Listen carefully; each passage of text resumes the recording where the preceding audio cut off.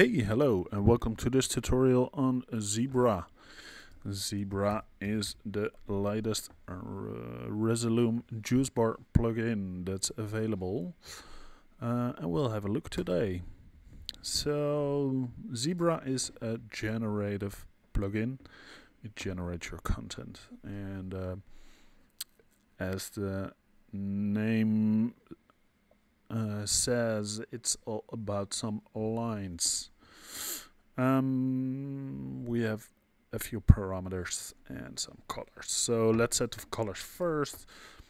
Let's see. Let's go there and there. Is this something? Is too much? No. Let's do it.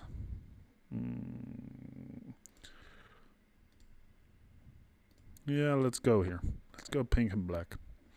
Alright, so the first parameter is the twist. So this is, you can kind of see it as an offset.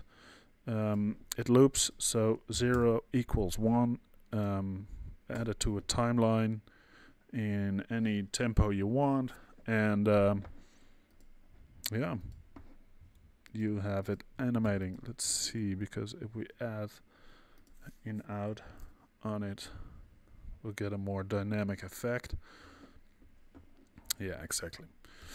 Alright, so amount gives us the amount of distortion. So if we set it to 0, we're getting almost perfect straight lines. We get some dynamics, but it's not a lot. And if we move amounts, this is going to be a mess. So as you can see, amount is the amount of distortion. Zoom allows us to zoom in or out. This is kind of what I like. I mean, this is more like an abstract backgroundish stuff.